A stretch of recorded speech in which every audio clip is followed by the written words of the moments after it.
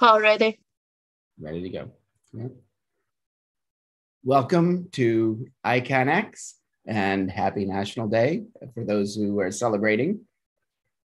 I'm Paul Weiss from UCLA and also ACS Nano, and it's my pleasure and honor to serve as the moderator for today's talk. We're delighted to have our October program here with today being Professor Yuan Lin.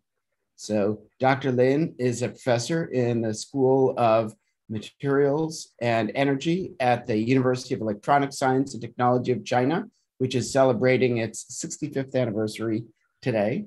She received her PhD in condensed matter physics from USTC. After that, she was a postdoc at the University of Houston and Los Alamos National Lab, and then was a senior engineer at Intel. In 2008, she joined the faculty of the University of Electronic Science and Technology of China as a Yangtze River Scholar Distinguished Professor. Dr. Lin works in the field of electronic thin films and devices, focusing on the development of thin films such as ferroelectric oxides, vanadium oxides, and others for applications in electronic devices, especially stretchable and flexible electronics. We're delighted to have her as our speaker today. And Professor Lin, the floor is yours.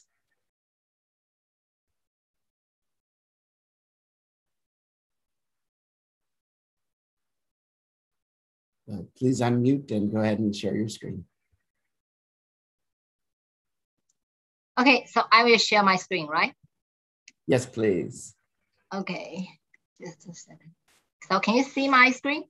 Yes, it's not all yet. Right. Slideshow. No, there you go. Okay. Yeah, first I would like to thank Alice for the invitation and thank Paul for the introduction. My name is Yuan Lin. Yeah, I'm from the University of Electronic Science and Technology of China, located in Chengdu.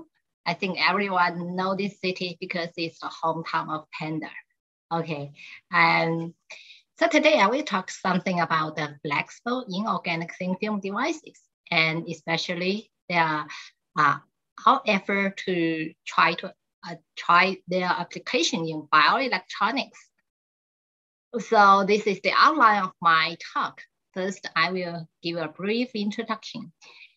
And since in this platform, I think a lot of big guys have come to this platform, especially like big guys like John Rogers, and I think a lot of big guys come here.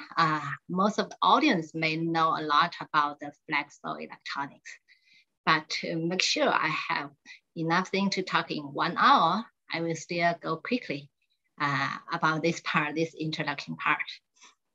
We all know that flexible electronics have become a very hot research field in recent years because we all think it may change our life. Yeah, flexible electronics are those kind of electronics which can achieve various deformation, such as bending, stretching, and twisting. Yet this slide shows us some typical applications of the flexible electronics. To be honest, which attracted me to this field is because of this figure, the top left. You know, since I'm a mother of 3 children, so I really know how tough the life is when a baby is running a fever. Now the mother cannot go to sleep. It will be a sleepless night if your baby is running a fever. You have to get up frequently to check the temperature of this baby. And if we do have this kind of stretchable, flexible electronics like this one, like a patch, which can attach to the body of this baby, then when the temperature is higher than a certain level, it will give an alarm. Then I think most of the mothers will be very, very happy. So that's why I came to this field. I hope you can have all the mothers, okay. And then, I emphasize flexible and stretchable just now. Then if we're talking about flexible, most of them may think, okay, if it is bendable, it means flexible, right? For example, some flexible spring are just bendable. It can make a curvature, then we say it's flexible. But I would like to emphasize the stretchable. Then why do we need electronics to be stretchable and bendable? Yeah, the reason is since we, as I mentioned, if we want to mirror the some physiological signals of a human body, and just like mirror the temperature of the baby, then the sensors have to attach to our human body, you know, like some very complicated surface, like this bar, and this bar. Yeah, the attachment or the conformality has a very big impact to the signal. For example, like this one is the impact of the conformality on the ECG signal. We can see for the good conformality, then it will be a much better improvement. And also this one is the impact of the adhesion of a sensor. Then we can see good adhesion make the signal noise ratio much higher than a weak adhesion. Then how can make the device have good conformality and adhesion to the surface of our human body? If you look at the mechanical properties of an electronic device, it may be rigid, bendable, or stretchable. If the device is rigid, then it can only smoothly attach to a flat plane. Then if it's bendable, then it can attach to this kind of surface, which we call the planar developable surface, right? But if for a complicated non-developable surface like a ball and like our knees, then we have to, the device need to be stretchable. Only when it is stretchable, it can conformally attach to a non-developable surface. So that is the reason why we need a device not only be bendable, but also need to be stretchable. Okay. Then you may notice the title of my talk is about some inorganic materials, inorganic electronic device. Then why do we need to use the inorganic functional materials? Actually, for myself, the reason is I work on inorganic materials from my PhD study. I don't know how to work on the organic materials. I have no background, so that's why I'm going to work on the inorganic electronic devices. But there is some reason for others, not only for myself. No, this figure shows the carrier mobility of different materials. And these part are some organic materials, and these are silicon and gallium arsenide, our traditional semiconductor, inorganic semiconductor. We can see actually currently the carrier mobility of organic semiconductor, organic materials still have, big difference, much lower than the traditional inorganic materials. So from this part, which means for some devices, which especially those kind of high-state devices, there's still a big challenge from the materials part, to use this kind of organic materials. Okay. And on the other hand, we can see in current electronic devices, most of them are still dominated by the inorganic functional materials. For example, for the sensing, UV-IR sensing materials, we use these kind of inorganic materials: semiconductor, silicon, gallium arsenide, gallium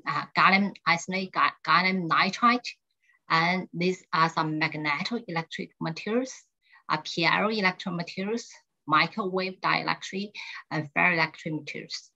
Then, so if we want to make current electronic materials, current electronic devices to be bendable and stretchable, to put them into the applications which need flexible electronics, the fastest and most feasible way is to make this kind of devices.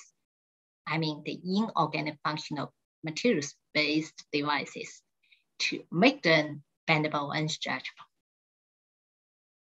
Then can we really do that? Can we make inorganic thin film device stretchable and bendable? Oh, I think most of you may have know the answer. As we mentioned in some special applications, the device requirement is we want the device to be stretchable. In some applications, maybe deformation is higher than 20%, but for inorganic materials, its intrinsic mechanical properties is rigid, which means it's intrinsic unstretchable. The stretchability is less than 1%. Okay, so can we use, can we integrate this kind of thin film devices onto the elastic organic substrate, which are soft, and make them together and make the device stretchable and bendable? This is what we actually the researchers in this field are trying to work on this. Yeah, we know the answer. Most of the audience may already know the answer because Rogers and Yonggang Huang, they have already give us their proposal. This is using this kind of method, which means first we make the materials as the thin film, make them as a thin film, and then we use some mechanical structure design, like this kind of wavy structure and island bridge structure, and then we integrate it with the elastic substrate. And because this kind of mechanical structure can make the, first, thin film make it flexible, means thin film state may make the device bendable. And then with this kind of mechanical structure design, we can make it stretchable. And then when we integrate it into an elastic substrate, we can handle it easily, all right? So in this case, we can make a stretchable electronics. And of course, there's still some challenge during the integration of the thin film device with the softer substrate. The problem is the fabrication of the thin film device in organic materials, thin film devices. Sometimes we need high temperature, we need photolithography processing. These processings, most of them are incompatible with the elastic polymer substrate. So again, Rogers and Yonggang, they already proposed a solution, which is using a transfer printing technique. That is the device are fabricated on a rigid substrate already with this kind of mechanical design, structure design. And then peeling, the functional layer, this very thin functional layer will peel off from the rigid substrate. And then it transferred the function layer onto the elastic substrate. Transfer and print it onto the elastic substrate. Then we can integrate the inorganic functional thin film layer onto an elastic substrate. And on this inorganic thin film layer, we already designed some mechanical structure, make it stretchable. Then using this transfer printing technique, theoretically, we can make all the traditional inorganic devices stretchable, bendable, stretchable. And this is some examples of, I think most of them are from Rogers' group. Something like this kind of structure, the wavy structure, island bridge structure, and these are some devices they have made stretchable and bendable. Okay, this is a brief introduction, although I think most of the audience may already know that. Okay, then I will show you some of this kind of flexible thin film devices, the application of these devices in the bioelectronics. I just divided into two parts. One is the applications in biosensors. As I mentioned, a very promising application field of this flexible electronics are biosensors. Because, for example, since the surface of our human body, most of the parts are complicated, non-developable surface. So when we want to make a monitor of our physiological signal, we want the sensors to be well conformally attached onto this part. So we want the device to be stretchable. And it may attach to most of our body, skin, and also on the surface of some organs. And for this device, actually we need, theoretically, we need 4 parts. One is the substrate, and then sensor is the biggest, the most important part. And we need to give power supply. And then there are some circuits to, deal with the signal. Then the sensors attached to the surface of our human body or on the surface of the organs, then we can do the signal monitoring.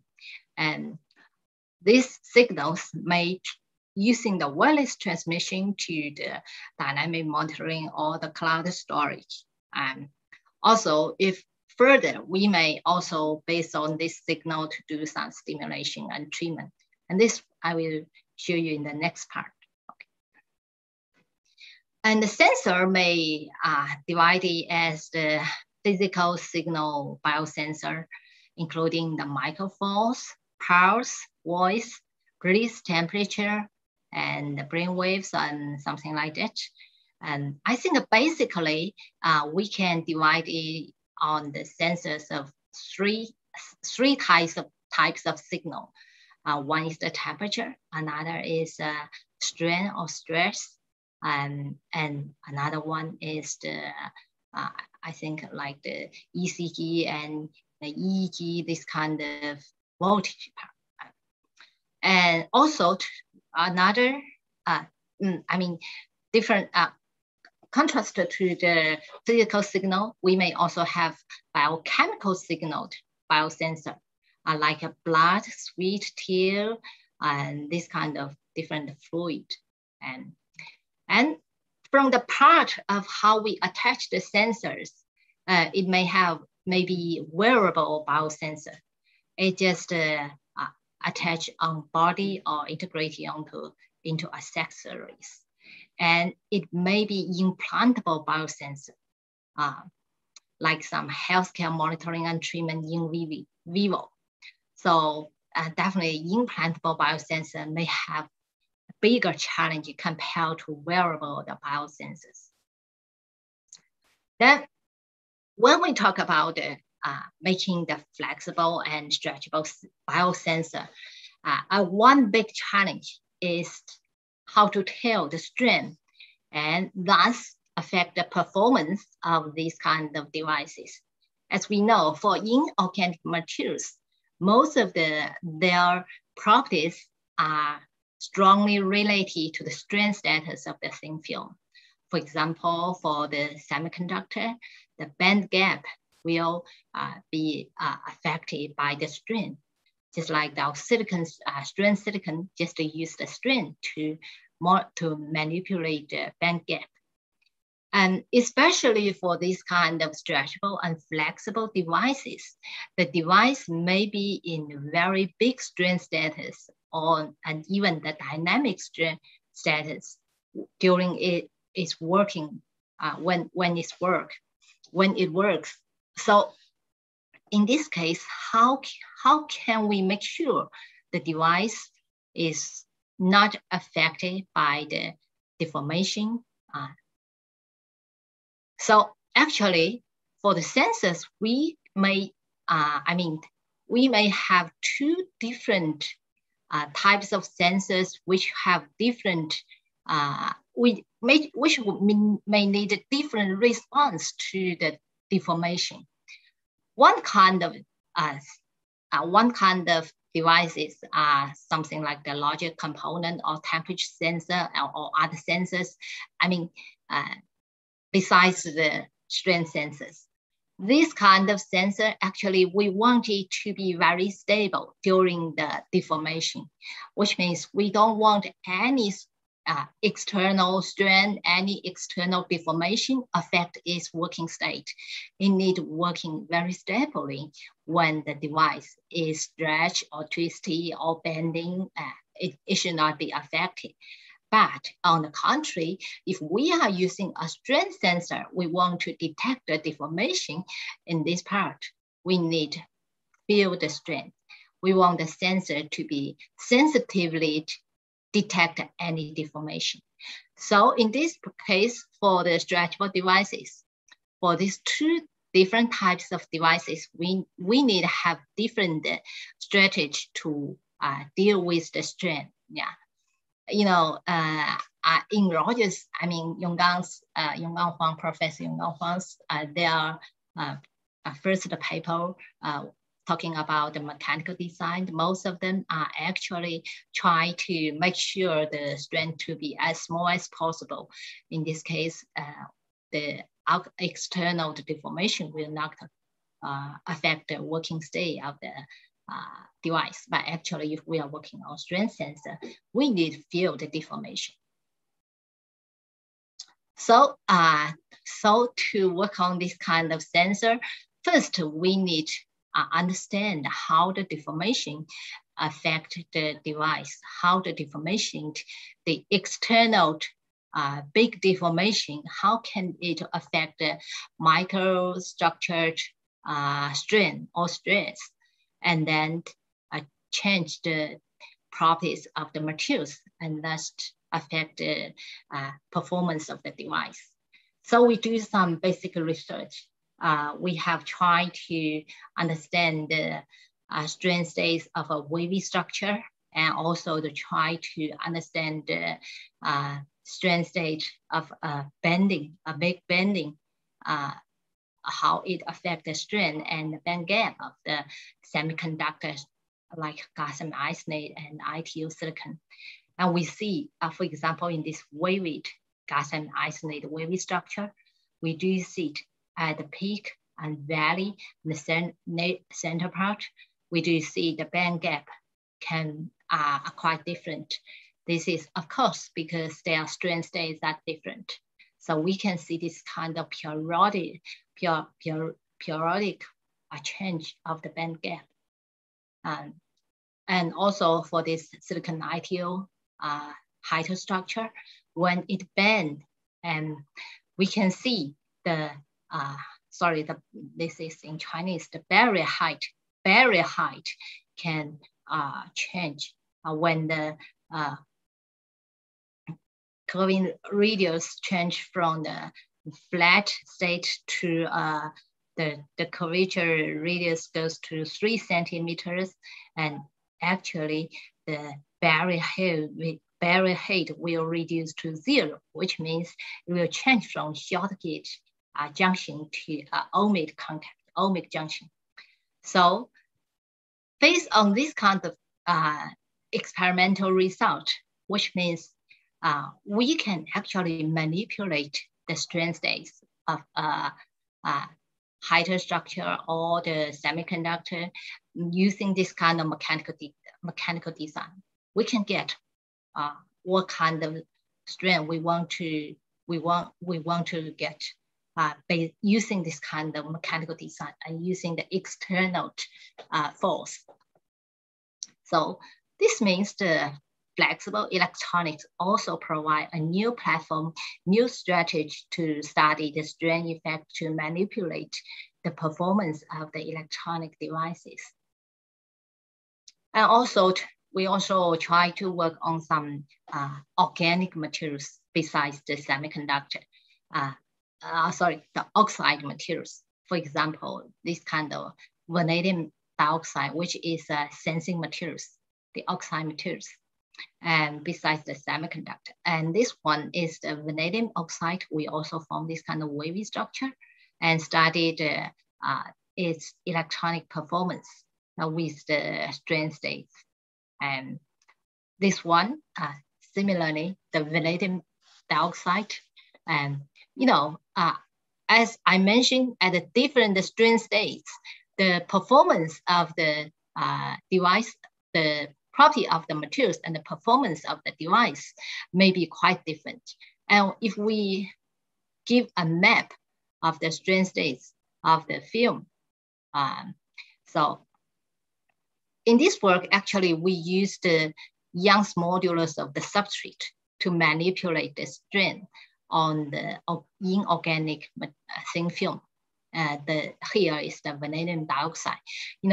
We can see if the Young's modulus of the substrate changed, then the stress coupled on the inorganic materials, inorganic thin film, the vanadium oxide thin films will be different. For example, we use a substrate with low Young's modulus, with the same structure, with the same applied strain, and then we can see actually the strain coupled on the vanadium dioxide will be low if we use the substrate, the organic substrate with a high Young's modulus, then the strain coupled on the vanadium dioxide will be high.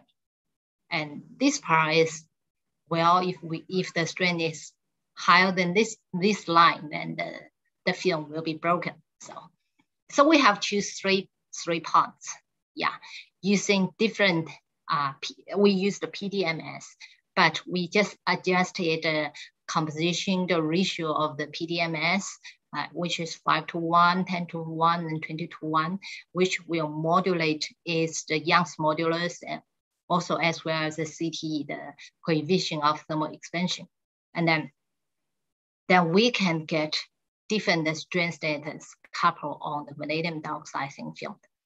And for example, this one 5:1, on the 5:1 PDMS, the strain is higher, P1, very close to the limit the film be broken. And P2 is slightly lower, and P3 on a PDMS with 20:1 composition ratio, the strain is very, very low. This one means the PDMS is very soft PDMS, which cannot really drag the vanadium dioxide. And then we measured its electronic, the electric performance, which is the resistance change versus the temperature. Then we can see very big difference. Because the vanadium dioxide is a phase change materials. There is a phase change at around 36 Celsius degree. And if we actually change the strain status, the phase change temperature will be modified, and it will go to higher temperature. Yeah. All right, so all this just tells if we change the structure design, if we change the materials, for example, the substrate or even the thickness of the film, then we can actually monitor the strain coupling between the substrate and the thin film. In this case, we can monitor the performance of the devices. On the other hand, we can also use the change of the geometric design to tailor the strain distribution. For example, this one, we have made a strain sensor using this kind of serpentine structure. And this is the is a piezoelectric materials. Actually, we use PVDF here. Although PVDF is an organic material, but its stretchability is very, very low, similar to inorganic materials, all right? And then we make this kind of structure to improve its stretchability. And we find actually if we change the geometry design of the serpentile, for example, its angle and all the width and the line, the width ratio, and then we can actually change the strain distribution on this serpentile length. And then it will change its response of this kind of bioelectronic device. So by optimize the geometry design, we can increase the stretchability to 30% of this device, and also the sensibility, sensitivity can be well optimized. For example, like this, we change the design, the sensitivity can increase. So based on the previous study, then we try to get a better sensor, the sensors with better performance by optimize the structure design, optimize the substrate materials, all the sensing materials and the interface, then we can get sensors with better performance.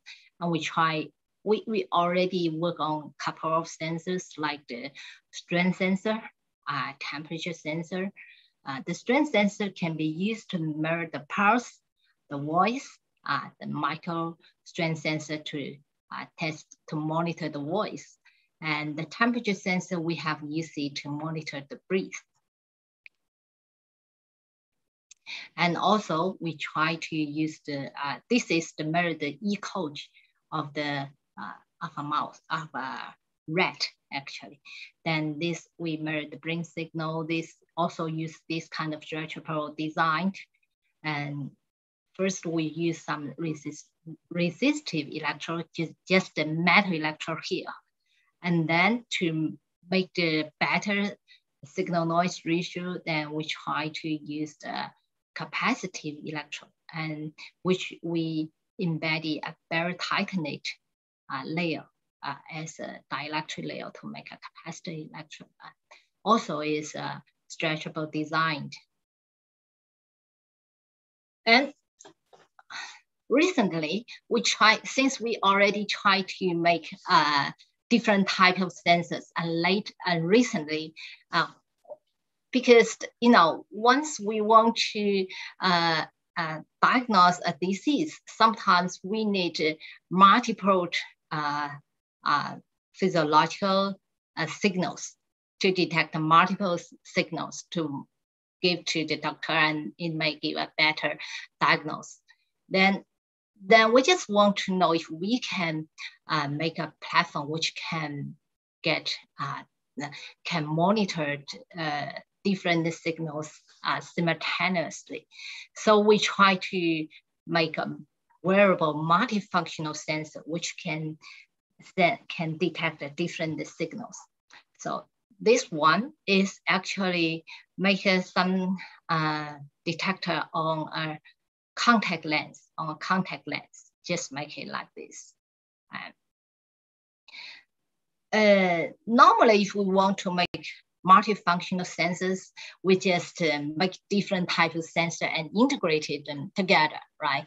And this will make the platform complicated. We need to try to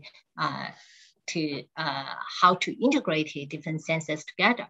So this time, we just want to use the one materials, just use the functional of these materials to achieve the different functional detector. So this time we use an inorganic materials. These materials, it is a magnetic nanomaterials, nanosheet. We just make it as the state of nanosheet. And then using this one, we can measure the biochemical signal. And also we can also detect some biophysical signal because it's a magnetic materials. We just using a Tesla meter on the frame glass. Yeah, this is a contact lens, put it on the eyeball, and then outside we have a frame glass as well, frame glasses to put some extra device on these frame glasses. And then using this one, we can detect the eye movements. And also we can detect the biophysical intraocular pressure as well. So using the one sensor, one materials, and then we can achieve the multifunctional sensor, can simultaneously detect the biochemical and biophysical signals. So I think time almost goes to half, and so I will close to this part about the biosensor. Actually, the challenges in biosensor, one big challenge is how to calibrate the signals in different environments, and how to ensure stable operation of the biosensor under harsh conditions, and how to integrate multiple the biosensors for comprehensive monitoring of the physiological conditions. Yeah, we try to work on this challenge, but still on the way. And then I will move to the next part is we try to apply this kind of thin film devices in some non-pharmacological treatments. So actually to get in this film is because of some collaboration with Professor Xudong Wang. That is one of my PhD students, work as visiting students in his group. And my PhD students, Dr. Wang Yao, currently is one of my, is also one of the research in my group now. So when he worked in Xudong Wang's group, they had done this work. I think it's really very interesting. It's using the vagus nerve stimulation to control the weight of a mouse. Every time when we demoed this work on some meeting conference, then a lot of ladies show very big interest. And even after my talk, most of them, a lot of ladies come to me and say, hi, can this device on the market, how can it be on the market? So I think this topic will be a big interest to a lot of people. So this one is, there's some device, there are already some device on the market using the vagus nerve stimulation to control for weight control. That is, if you stimulate the vagus nerve, you will feel full and you don't want to eat. But currently on the market, those devices are not flexible, and it's decided on, there is a switch. Once you want to control, then you just press on the button, and then it gives an electrode signal to stimulate on the vagus nerve, and you just don't want to eat. Depending on your mind, that means if you have big determination, oh, I don't want to eat, you just press on the button, right? But this is not healthy. And if you see some food and can't resist the temper, then you will forget to press the button. Then what Professor Wang and my Dr. Yao, they do is actually they put a device on the surface of the stomach. This is a piezoelectric device. It can feel the deformation of the stomach, which means once you eat something, your stomach get bigger, then it will generate an electric signal, and this signal will stimulate your vagus nerve. No matter how delicious the food is, then you don't want to eat. Yeah, not depending on your determination, it depending on how full your stomach. That is, I think that is really good work. So this is what we call it the smart nerve stimulation system, solely responds to the peristalsis of stomach, not respond to your mind, okay?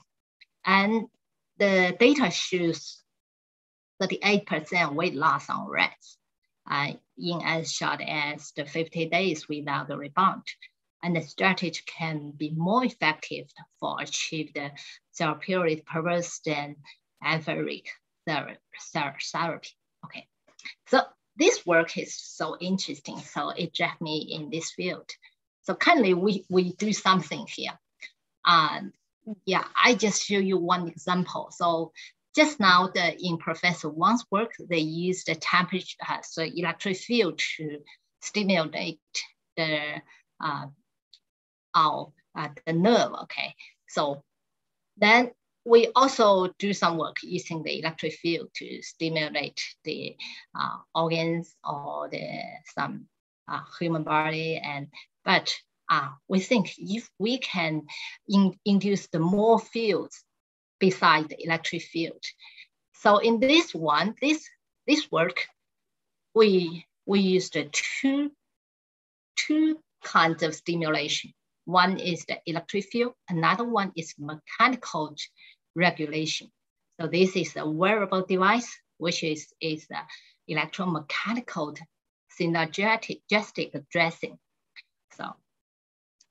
So you know, we all know that if we have some, I mean, there is some report in literature that is using electric field stimulation may accelerate wound healing. So that on the other hand, if we give some contraction force on the wound, it will also help the wound healing. So what we want to do is we want to combine them together. So we make this kind of dressing. On this dressing, we have some shape memory alloy. And this alloy, we make it some design to make it like a metal materials. So using these metal materials, when we attach it to the wound, to the surface of a human body where there's a wound, then when it attached to the human body, the temperature will activate the shape memory alloy, and it will give a contraction force to this wound. On the other hand, we also put an electric film here, which will produce an electric field. And this electric field will also stimulate on our cells, and then it will help the wound healing. So this is some data showing the biocompatibility. And then this is the experiment data showing the difference is when we use this kind of stimulation, whether it has effect. You see, this is the wound, the linear type wound. And then this part, we have this kind of attached device we made with the electric field design and mechanical regulation. Then we can see on the second day, day 2, we already see this is almost healed. This one has only mechanical regulation, which means we only put the shape memory, the alloy-based metal materials here, no electric field. And this one only have the electric field, no mechanical regulation, and this is a controlled. And we can see the controlled, which even after 6 days, is still not healed. This is only electric field. And yeah, it's here, it's already healed, but not as good as this one, right? This is the only have the mechanical regulation, also showing healed after around 4 days. Okay, this is on circular wound. Similarly, we can see it with the electrical mechanical double stimulation, then the wound can reduce very fast. And this is only mechanical regulation. This is only the electrical stimulation, and this has non-stimulation. And this one showing the closure rate is defined as the area of the wound compared to the initial area of the wound. Then we can see it for the EMSD, which means have both the electrical and mechanical stimulation. It has the obvious faster closure rate.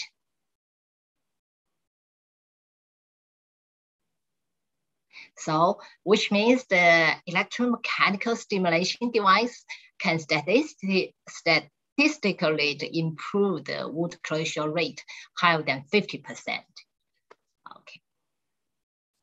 So, okay, I think we're still doing some others, but I think those has not summarized very well. Maybe next talk, I will show you more. But so let me just give you the challenge of how to do this kind of stimulation.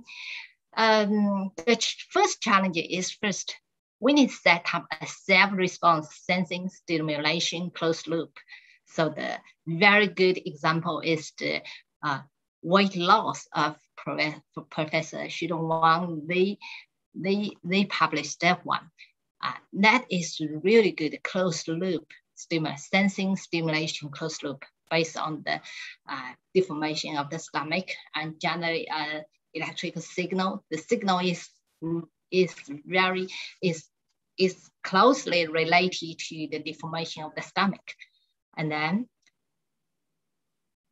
to set up this closed loop is really important for the effective disease treatment. And another challenge is we need to understand the effect or mechanism from the various types of stimulation. For example, how the electric field stimulation affect the cells, the organs, and anyway, from the medical mechanism. So this need to work closely with the doctors. And also, we need to find out the effective and safe range of the stimulation signal. This is also very important. Otherwise, it may have some negative effect that is we don't want, right? Okay, I think I almost run out of my slides, and I will give you a brief summary. So, in summary, through the structure design and device integration, flexible and stretchable inorganic thin film device can be achieved. And we can use it in sensor, and also we can use it to generate some signals. And so as sensor element or biomimic actuators, flexible bioelectronics can dynamically sense and monitor the physiological signals and provide timely stimulations for disease treatment. Okay, I think that's all for my talk. Thank you for your attention. Thank you so much. Terrific. We have a number of questions from the audience that have been coming in. The first one is from Xiaobo, who says, Professor Lin, could you please recommend books on flexible electronics to us? I think books, I cannot find a very good currently in my head now, but I recommend you to read the publication from John Rogers Group, Zhenan Bao's group, and I think even these two groups almost give the most advanced, most big advances in this field. Yeah, just follow their group's research. You will know a lot. Yeah. Very good. I'll point out that their ICANX talks are also recorded. So, Xiaobo can also watch those and look at the references there. Okay. The second question is, thank you for your wonderful talk, Professor Lin. I'm a student from BIT and I have a question related to the power supply of your wearable biosensors. What strategy do you choose for power? Self-powered, battery, or wireless power supplies? Yeah, that's a real good question. I think that is the biggest challenge for the the implantable and the wearable electronics, how to provide the power. For some, if you want to transfer the signals out, if you want to use the wireless transfer, then you need to use the battery, no matter using the very flexible battery or using the wireless charging, no matter what kind of device. For example, for our eye contact, the contact lines, that one, we put the wireless charge on the frame glasses. In this case, we can give the charge, give the wireless charge. And for some of our other devices, we need to put batteries. But for the stimulation part, the sensing stimulation, that closed loop stimulation devices, because we don't transfer the signal out, then we can use the energy harvesting, the part. Energy harvesting, the energy is not enough for signal transfer. And so that's actually is a big challenge to us. We try to, we want the battery can be flexible, stretchable as well. Yes. The third question is, excellent work, Professor Lin, thank you. EMSD is very impressive. Can it also be used to stimulate hair growth? We're getting people to lose weight. Hair is next, and then I suppose there are going to be some other. I think so. But here, both because we don't have experimental data yet, so I cannot say yes or no at current time. But we do something for the bowl, or because electric field will definitely help to stimulate the bowl healing. Because Professor Xudong Wang and my student Yao Guang, they already published a paper in the PNAS recently.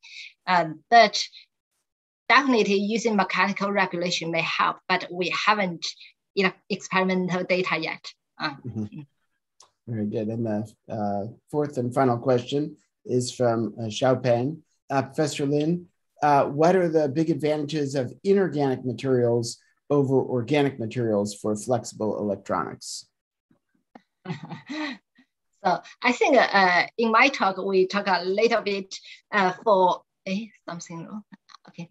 I think inorganic materials we use the inorganic materials because its processing is mature, and in current devices, most of them are used inorganic materials. So it is the fastest way, and it is to make our devices flexible. But when you use the organic materials, there's some challenge, right? For example, how to at least there's some limitation for organic materials to use in various devices. Definitely, for organic materials, you don't need to worry about the stretchability. You don't need to do the mechanical design, right? But the electrical performance, the reliability, and how to use in harsh conditions, all this may still some big challenge. Very nice. Thank you so much. Let me retake the screen here for just a moment. Let's see.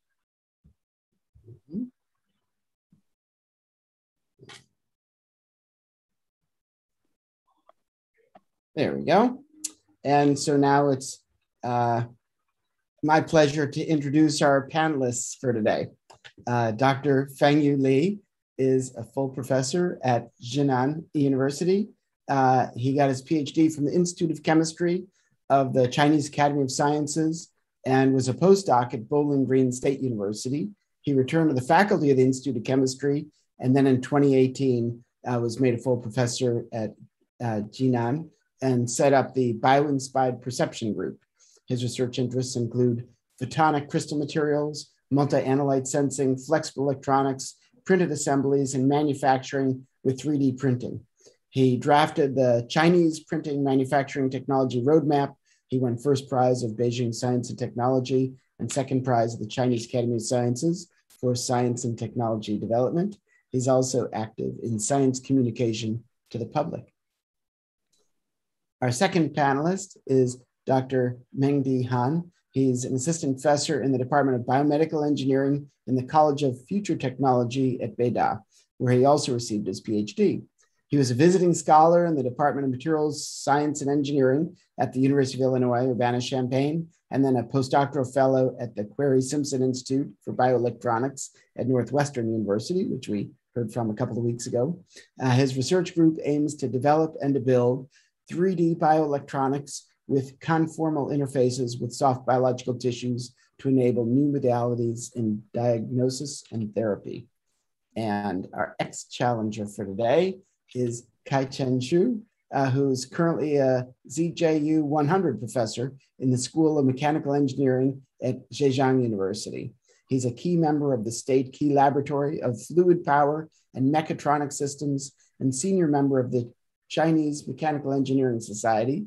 He received his PhD from the National University of Singapore and was a JSPS postdoctoral fellow at Osaka Prefecture University. His research includes multifunctional, flexible electrodes and sensors, systems integration, and advanced laser manufacturing. He serves as a corresponding expert for engineering, a journal launched by the Chinese Academy of Engineering, and is on the editorial board of Optoelectronic Engineering. So let's have everyone join us here. And we will start with our ex-challenger, Dr. Xu. Okay. Professor Paul, thanks for the kind introduction. So this is Kai-Chen Xu from Zhejiang University, and it is my great honor to meet you online on this special day, our China's National Day. So just now we enjoyed a nice talk shared by Professor Lin, who described a beautiful picture on flexible bioelectronics using inorganic thin film. So currently I have two questions. In your official work, you mentioned a little bit about flexible devices working at harsh environment. So we know most of the flexible electronics can work under normal temperature because the elastic materials can usually work at the temperature of less than 300 degrees. So if we want to design flexible and stretchable devices working at the extremely high temperature, for example, higher than 500 degrees, so do you have any suggestions on the material selection? Because we are an expert on material science. Yeah. Okay, so that's a really, really good question. Yeah, I think currently I don't have the answer because I don't know what kind of polymer can really stand the harsh condition, especially especially high temperature and extreme high temperature and extreme low temperature. Both ends will affect the organic substrate. But so if I have to deal with this problem, what I can do is I will work on some kind of organic materials, using some metallic materials as the substrate. We use the metallic materials as a substrate and do kind of the structure design, like the serpentine structure, lattice structure, and then we can achieve the stretchability, and it can stand the high temperature, low temperature as well. So this is the one option which I can think. Another one is we want the organic materials, the research on the organic materials, if they can work on some new materials which can stand the extremely high temperature, extremely low temperature. And the third option, I think I also, but I'm not expert in this field, but I also know you can do something like some thermal metal materials, which can, for example, to how to say that, thermal metal materials which can reduce the temperature. The extremely high temperature using this kind of thermal metal materials, which can reduce the kind of do the thermal insulator, which can reduce the very high temperature effect on the device. But if you want to detect the temperature, this doesn't work, right? And this is just like we do some protection layer to protect our device. So this is my answer at this point. Okay, thanks, Professor Lin. Okay, thanks a lot for the answer. So the second question is about to seek the advice on research career or research plans, especially for our young researchers. You know, I achieved my PhD degree in 2018, and after 2 years of postdoc work in Japan, I joined the Department of Mechanical Engineering in Georgia University at the end of last year. So, you know, it is very important to decide a specific research field or direction at the early stage of research career. So may I take some advices from you on how to choose a specific research field? Thank you. Okay. Yeah, good question. So, and actually, when I at your age, I also get very confused. So, but luckily, I get into this field, stretchable electronics. That make me feel really good. You know, before when I at your age, I work on the oxide thin films. What I do is I try to grow high quality films. And I can grow the very good films with good properties, good interface control, and very few defects. But I don't know what can it be used. Where it can be used, I just grow the film and publish some paper. Then that's it. I just stop at the publication. And later, for a very just by chance, I get a note with Professor Xue Feng, and he asked me to join his. I collaborate with him to work on this kind of inorganic thin film device because I can grow high quality films. And then if we can make this film stretchable, then we can do this kind of stretchable electronics. Then he is I think his background originally is on mechanical engineering, I think something like that. And I'm on the material science on the thin film devices. And then we collaborated and we make some oxide thin film devices, which can be stretchable, flexible. And later, when we make these kind of devices and some doctors in the hospital show big interest. And they said, if we can collaborate and try to make the devices into the real applications, go into the hospital, try to use it in some of the patients and to see if it works or not. And then I found it's really interesting because our research are not stop at publication, right? We can go to real application. We can try to make it a real product and maybe later goes to real products. And at least we can help the doctors, right? That will be very interesting. So I think you have a very good background because you have mechanical engineering background, you have the later work on the materials and the electrical devices. Then this background will help you a lot because you can find some fields which are different from the people only have one background. And you can see a lot of chances. And I believe you will find a very interesting field. My opinion is not just stop at the publication. Need to go to real the devices, go to applications, and then you will find more, it's more interesting. Okay. Yeah, okay. Thank you. Very good. Let's move across our panel now to Professor Han. Yeah, sure. Hi, Professor Lin. So my first question is actually related to your answer. You mentioned that publication is not the final stop. You have to find application and probably make it into a product. And as Paul introduced at the very beginning, you have working experience in very good company and also top universities. So how long do you think those inorganic film flexible devices can go to the market, and what do you think is the key difference of industry and research? Okay. That's a good question. So how long it can go to a real product, and depending on the efforts of all of us, currently I think that the one big challenge is the processability.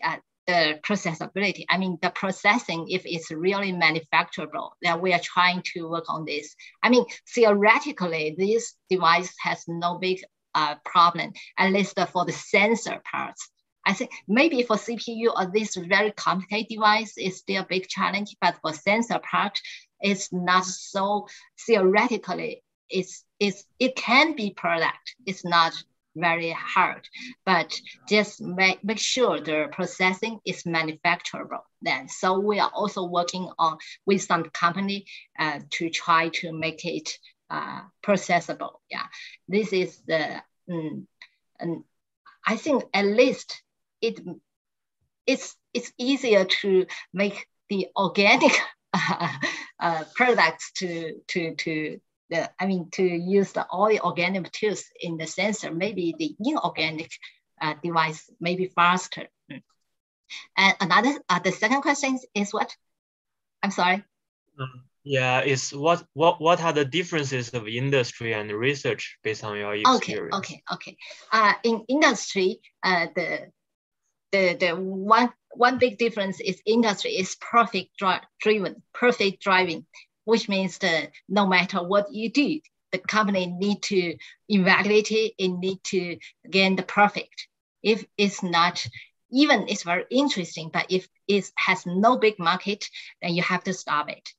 So at the very initial part, if your research is very initial, then in industry maybe has very little chance. But in university, it's different. It's not profit driven. Yeah, you can do anything to maybe after 15 years, it can go to market, but you can study here. You can study it in university. So in university, you have more freedom. Yeah. I see. So I have another question. So because I'm also doing some work on inorganic flexible devices. So the biggest issue that I encountered during my research are the sensitivity, not the sensitivity. I mean, how to decouple the influence of different external stimuli. For example, usually, for example, metal, the resistance of metal are sensitive to both temperature and pressure. How to decouple them from the design of the structures. And also another thing another issue that I got is on the robustness of those inorganic materials. Although we have some structural design like the serpentine interconnection or placing it in the mechanical neutral plane, but will that be sufficient to be finally used in the industry or as a product? So what's your opinion on this? Yeah, that's a good question. Yeah, how to decouple the signals. It needs to, depending on the application case. For example, we also work on one device can measure the pulse and temperature simultaneously, but just using one materials. Then we need to, because the pulse and temperature, the changing frequency are different. Then we just do a FTT to make different signals respond to different frequency. Sometimes you need, to work on the mechanism of this sensing, depending. In most cases, different signals affect the response simultaneous, just as you said. So what we do is we need to study the mechanisms of their response, their change with the signals theoretically, and then try to find some some parts. For example, the signal, most of them are trying to do some signal treatment after you're getting the signal. Yeah, this is the one question. Another one is about the, I'm sorry, robustity, right? Robustity, yeah. Yeah, that's a good question. And I think besides the structural design, what we can do is structure design is the most good way, I think. So you need to do the mechanical analysis before you design the devices, and make sure it's in the safe strength states. And on the other hand, we need to do the packaging on the device. This will help to protect the device. You know, similarly, even in microelectronics, you have the same challenge. You know, the microelectronics, silicon-based microelectronics, they also face the same challenge, right? They are also the very thin, the inorganic thin film, whether it will be broken or not. We also need to do a lot of theoretical analysis and then also do some packaging to make sure the strength is not very high. You know, in Intel, we also often have die broken, this kind of problem. You don't think that inorganic materials looks like really brittle, then it's so easy to be broken, right? Similarly, we have used a silicon die for such a long time that we can handle it easily. So in the structural electronics, it is the same. We can handle it if you do the design, good design at the beginning, no problem. Okay, thank you. Thank you for your answer and your insights. Thank you. Very good. Let's move across the table now to Professor Li. Okay. Thanks, Paul. Thanks to Professor Lin. Very nice talk and a very nice reply. I have two small questions. Number one is your presentation gave me really deep imaging on your wound healing with the contracting force. So I have a question. During my research, when I touch the devices on the screen of the human screen, they usually get the sweating. So during sweating, when the electrodes get wetting, so they always lose the education. So how do you have any suggestion for the how to swallow it? Yeah, that's a good question. Yeah, sweating. Yeah, then kind of you have some water right at the interface, then it will affect the attachment. Yeah, I think Professor Feng Xue Feng's group, they have do some work on this attached substrate. You need to use some attached substrate, which is kind of can make it better absorb the water and something like this. Is the in our design under the metal the mechanical location, the shape memory alloy layer. After that, we beneath that layer we have how to say that dressing layer. The dressing layer is the one used in the hospital. Then that one is kind of absorb the water. It's kind of can have the good air. How to say that? That one. I mean, that one is the hospital already have this kind of dressing, but we just embedded our mechanical design layer and electrode layer onto that dressing. So that's how we do that. Thanks for the suggestion. I will check the detail. The second question about the data processing. You know, when we touch on the screens very complex systems. So the electron is always getting the very complex data. So for example, the puzzle. Sometimes the puzzle signal is come from the muscle electronics. So yeah. How to separate the signal? How to separate the data? Yeah. That's also the similar to the one Mengdi give. Yeah, how to separate the data. You have to analyze in each special scenario. Yeah, you need first to find out where the noises come from, right? My understanding correct? If he's talking about the noisy, yeah. And my point is first.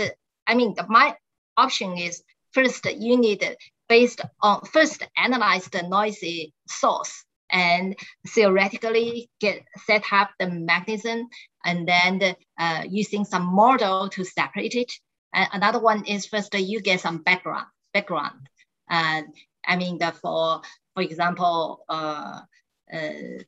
you collect data for a long time. Then if the abnormal data, I mean, the one that you want to get the abnormal data just come out at certain occasions, then you just remove the noisy background first, and then to get the signal which you really want. Thank you. Yeah. Thank you. What do you think about the machine learning processing to process the data? Because sometimes that's good point. Machine learning is also very important. That's good point. Machine learning is a really good option to do this. But currently, still have gap to match the data processing and with the signal or database. Need more on this kind of machine learning. The computer science to work on this part. Correct. It's good. Thank you, Professor. Okay. Thank you. Also, thank you for this kind of reminder. Okay. Well, I also had a couple of questions, if you're willing. Okay. The first is, I was wondering what you felt you learned from your time at Intel and, in working in industry in general, and then moving to academics. You mentioned a couple of times that, you no longer have to be driven by the profit of the company, but the scientists and engineers work quite differently than the graduate students and postdocs and undergraduates in our laboratories. And so I thought it would be interesting for our audience, especially to hear, what you picked up from that, and maybe there's something you miss from industry when you're running an academic lab as you are. Okay, so you're talking about why I moved from the industry back to... Not so much why, but were there lessons there? Most academics don't spend time at a company. And so, your insight is different than the experience that many of us have. Okay. I think many people are very interested in my experience, because when I work in Los Alamos, they think Los Alamos is a good place to work. It has high salary, very stable work. And then I moved to industry. The reason is I just want to know how it works in such a very famous company. Because Intel is kind of leading ahead. That's a really good company. And then I go to industry and see it's quite different life. Just as you said, it's quite different with academic. But in there, I learned a lot. One is how to collaborate with people from the different backgrounds, how to work on a project. Because one product, when it's once we work on a new product, people from different backgrounds need to work together. And there's some brainstorm. Then you will hear opinions from different backgrounds. Then you will see, they think the same problem, different have looked at from different aspects, and then new ideas will generate.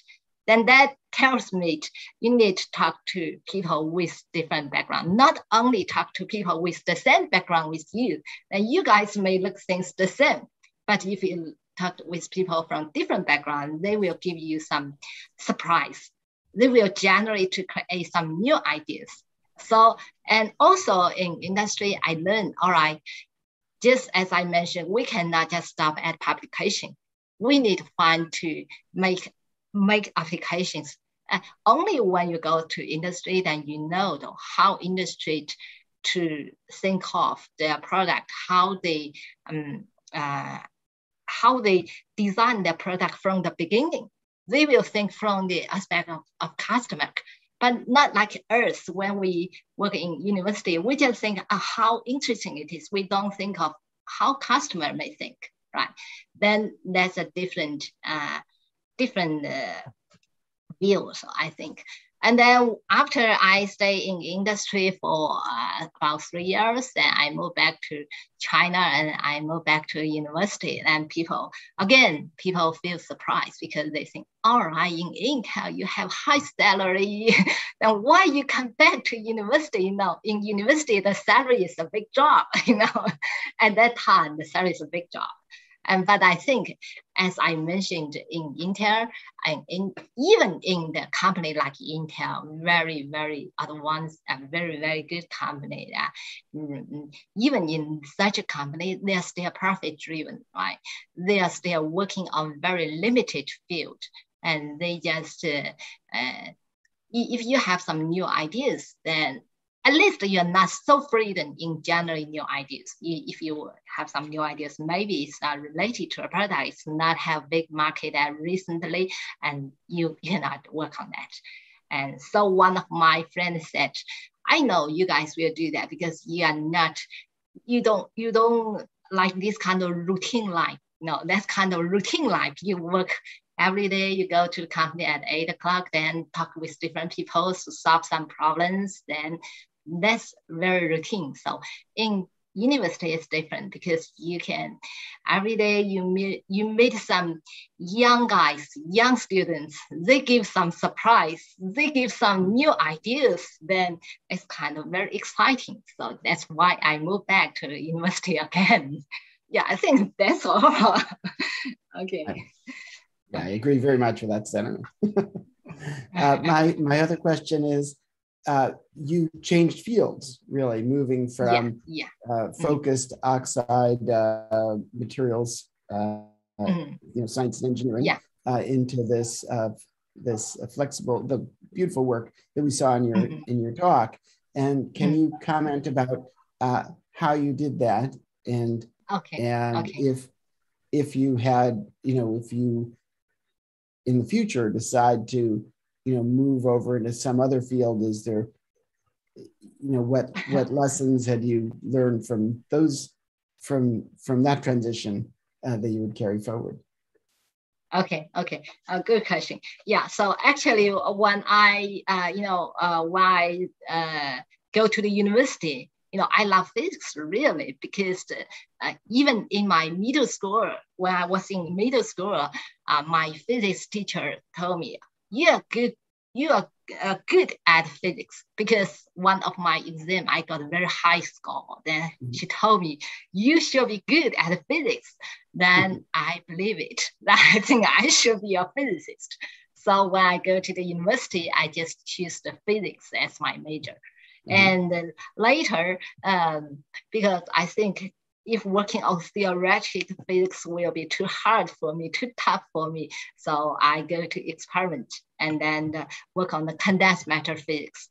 And later, I think in condensed matter physics, most of us work on the materials. Actually, we grow the materials and study the physics properties of these materials and try to manipulate these materials. And then, so that really almost moved to material science. And later, I go to Intel. When I moved to Intel, that's how I really, get into the field of electronic devices, because in Intel, we have to work on devices. And but I really like the,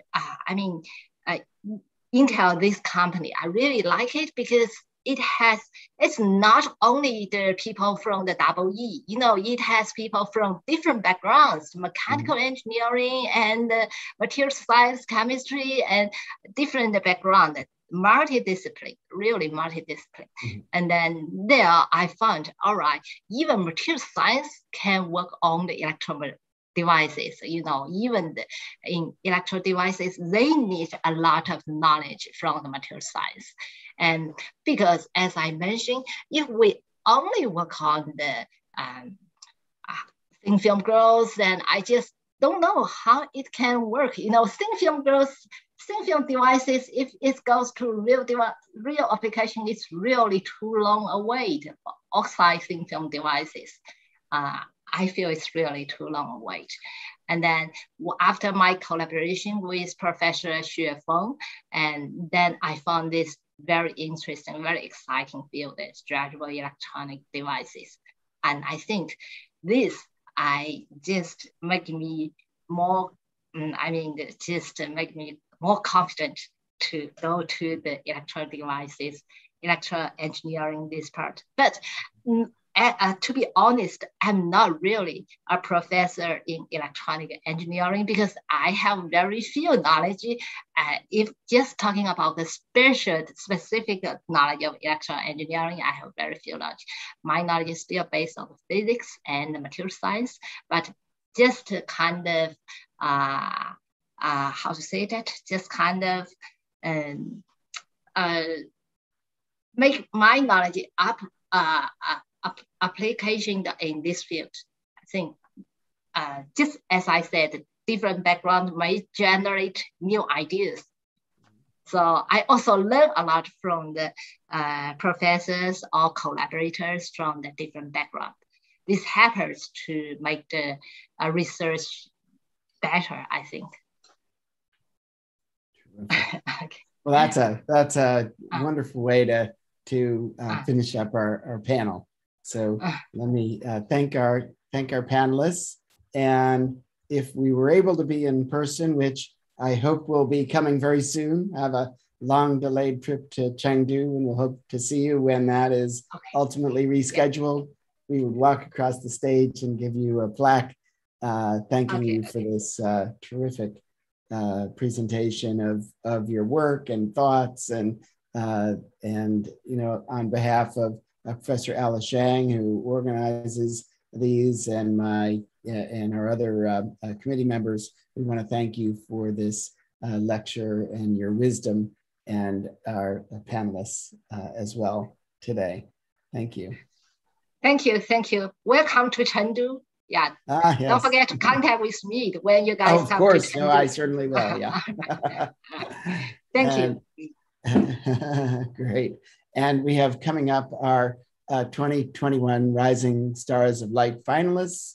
And that's what we have for today. So for those of you celebrating, happy National Day, and we'll look forward to seeing you later this month at ICANX. Thank you all. Okay, thank you.